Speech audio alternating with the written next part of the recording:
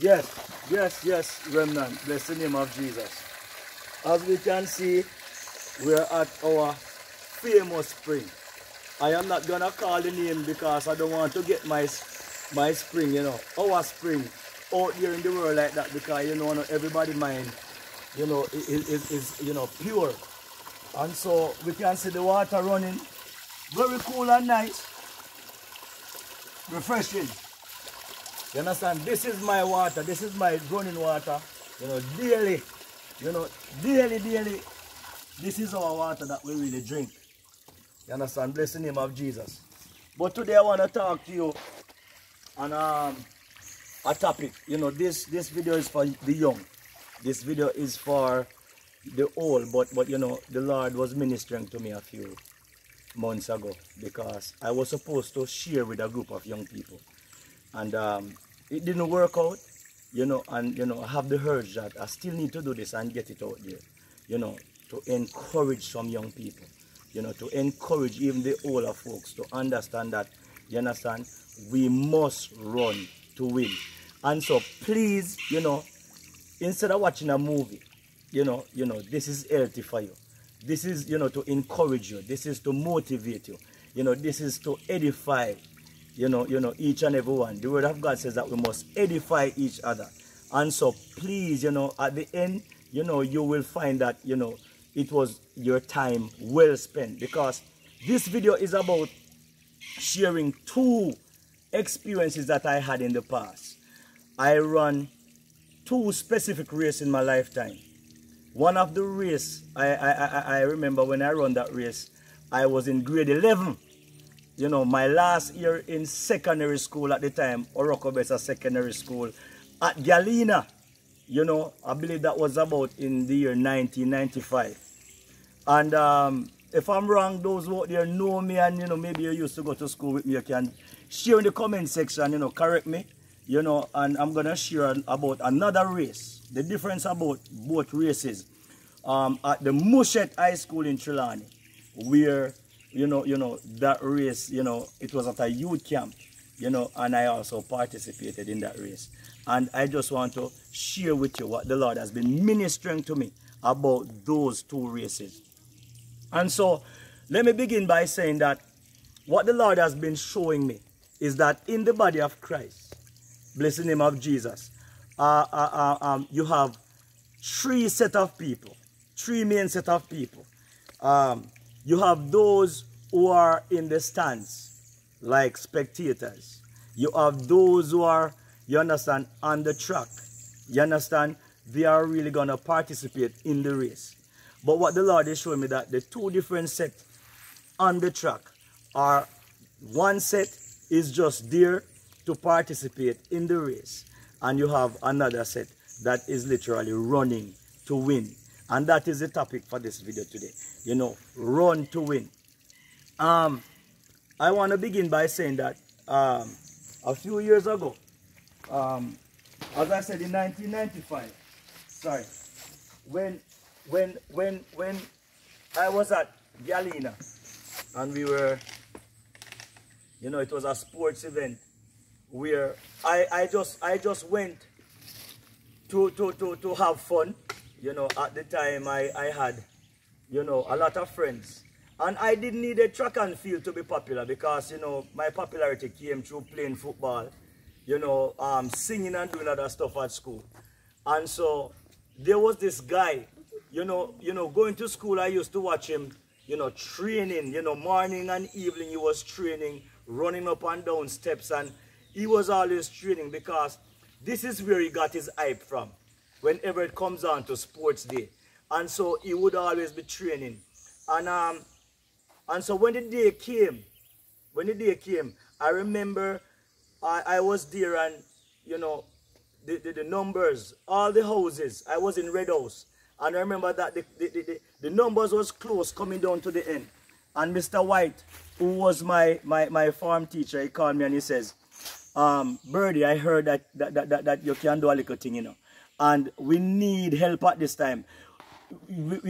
Don't tell me that you're not gonna participate. We just want somebody in the race. If it's even 1 point, if you even come last, it no matter.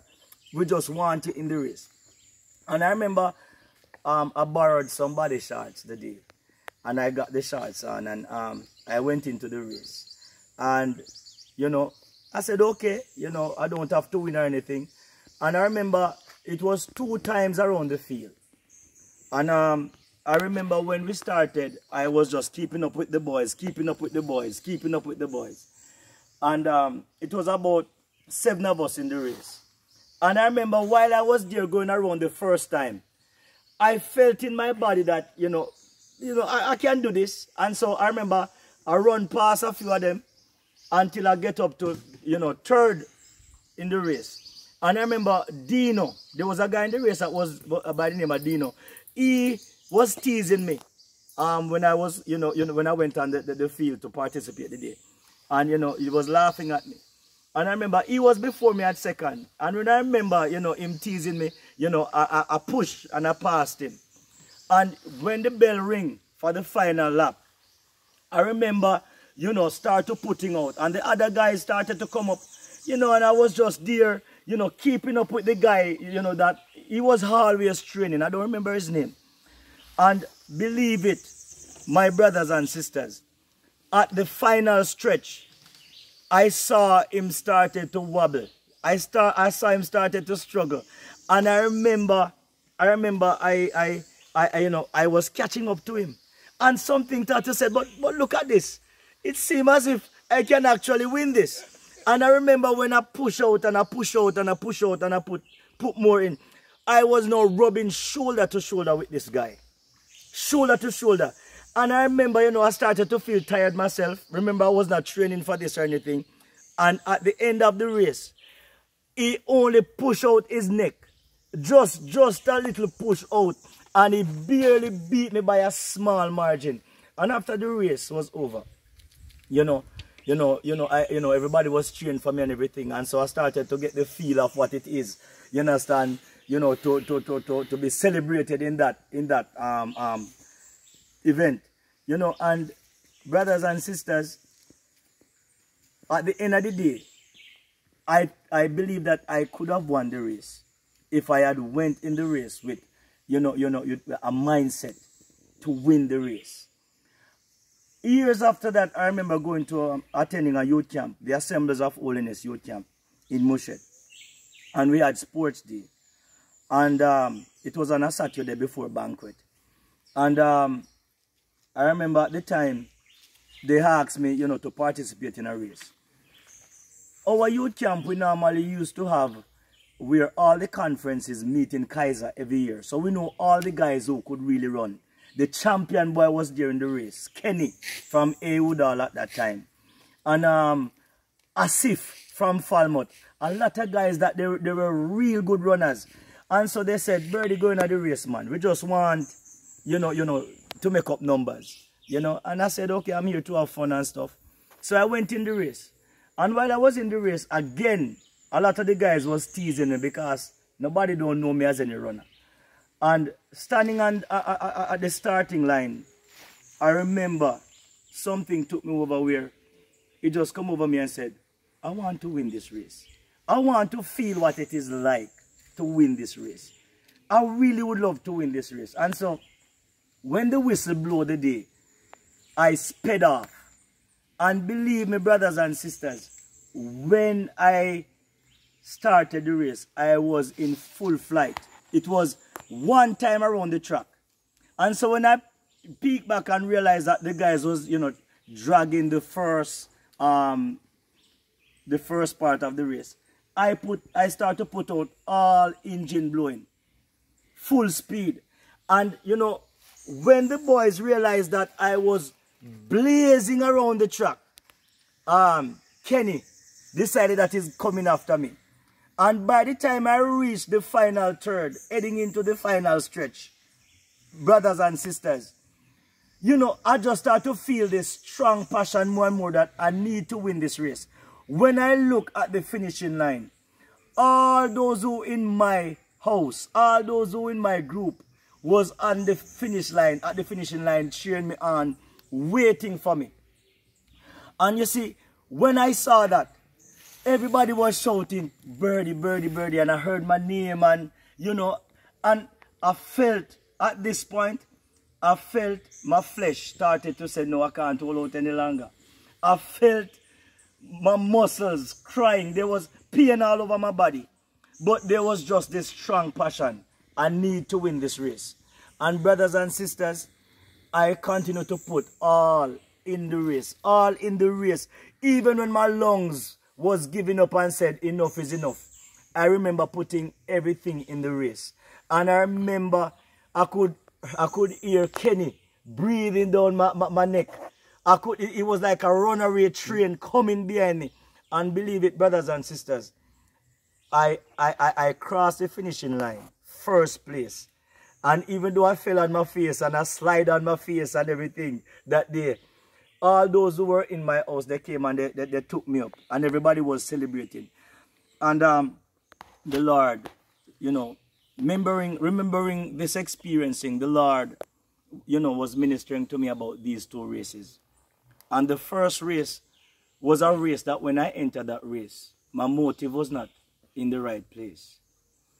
I just entered the race to please men.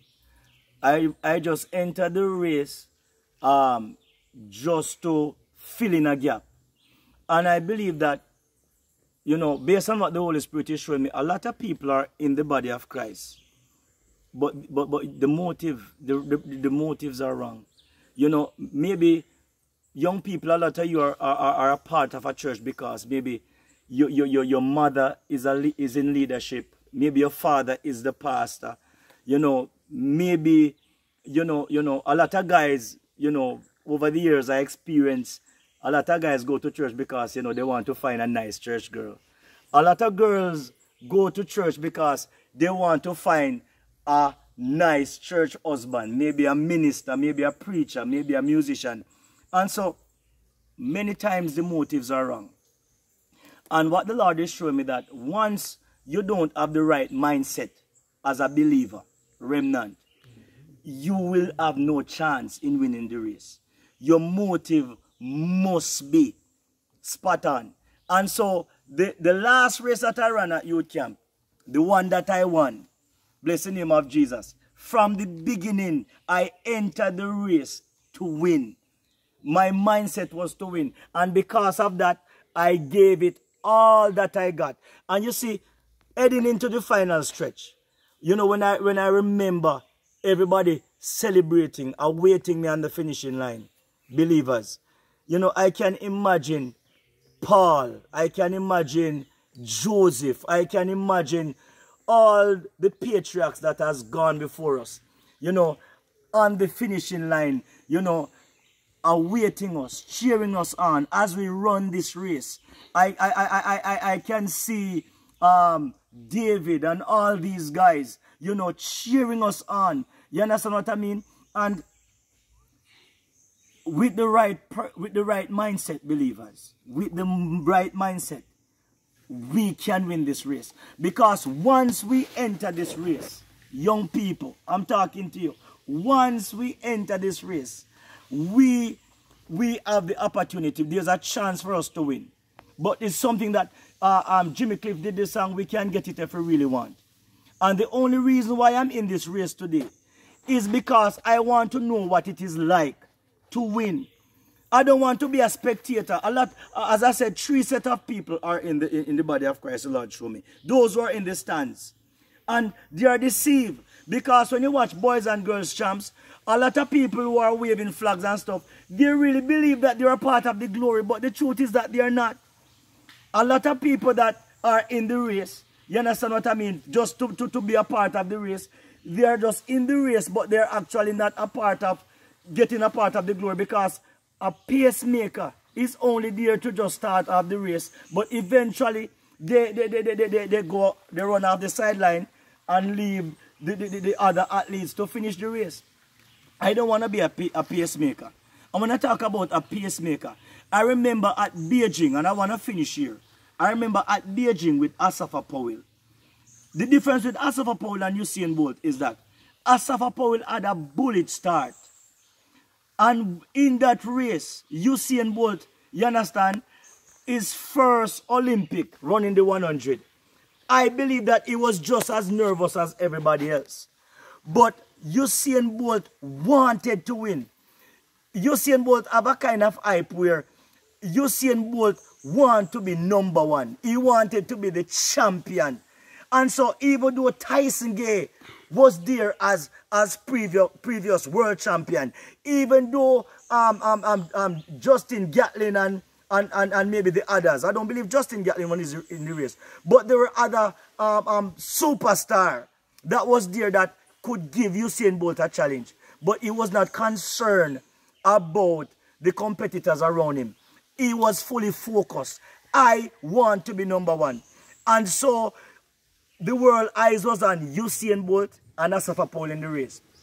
Asafa Powell was known as the world record holder. My God Almighty, Asafa Powell, his fastest time was, I believe, 9.72. He was a man keep breaking the record over and over. And what happened is that when they went down on their mark and they get set and the gun went off, Asafa Powell, he went out as usual with his bullet start. But you know what? When Asafa Powell felt the pressure of Usain Bolt coming down behind him, Asafa Powell, he could not hold out. He could not maintain that bullet speed that he started with. And so I want to pause here to share with many of you in church at this time. It's not about the start, young people. It is not about the bullet start. Many people start out real good. Many people started out with the hype. They started out with the fame. Many people started out with a lot of praises. Bless the name of Jesus. But the reality is that it's the ending that counts. Because when pressure started to reach Asafa Powell, we watched when Asafa Powell started to wobble. A matter of fact, Asafa Powell did not even make the podium. Bless the name of Jesus. But Usain Bolt, who was fully focused. Usain Bolt, who wanted to experience glory. Young people, let me pause for a minute to ask. How many of you who want to experience the splendor of heaven? As you watch this video, how many of you who are out there who are truly desiring to leave this wretched, dark, cold world one day and witness the pleasures of heaven, witness the streets of gold, witness the angels, witness being around the patriarchs, witnessing standing before the Lord and Savior Jesus Christ, knowing that you're in the presence of God for eternity? When Usain Bolt ran that day, his eyes was only on the prize. Usain Bolt wanted glory. And bless the name of Jesus, when Usain Bolt glimpsed and he realized that he was way ahead of all the guys, I remember Usain Bolt beating his chest as he crossed the finishing line in style. You understand what I mean? And I want to point this out to you. Many Jamaicans was in Beijing at the time. They were in the stadium. They were in their Jamaican colors. They were waving their Jamaica flag. And at the end of the day, in spite of the joy as Jamaican to watch a Jamaican win that race that day in world record style, none of these people who were spectators can never truly experience what Usain Bolt experienced that day. Only Usain Bolt can experience that glory, that feeling for himself. The only man that can get the taste of what it is like to win that race that day, 9.69 in record style, was Usain Bolt. And so it's to be a spectator doesn't really make it. You understand? To be in just to be in the race, not really make it. It's all about getting up on the podium. And on that day, Asafa Powell could have gotten a taste of the glory. Because when you run at the Olympics or in the World Championship, once you make it on the podium, you're a part of the glory. Because once your national flag raised behind you, you're a part of the glory. You're getting a medal. Whether silver, gold or bronze, you're getting a medal.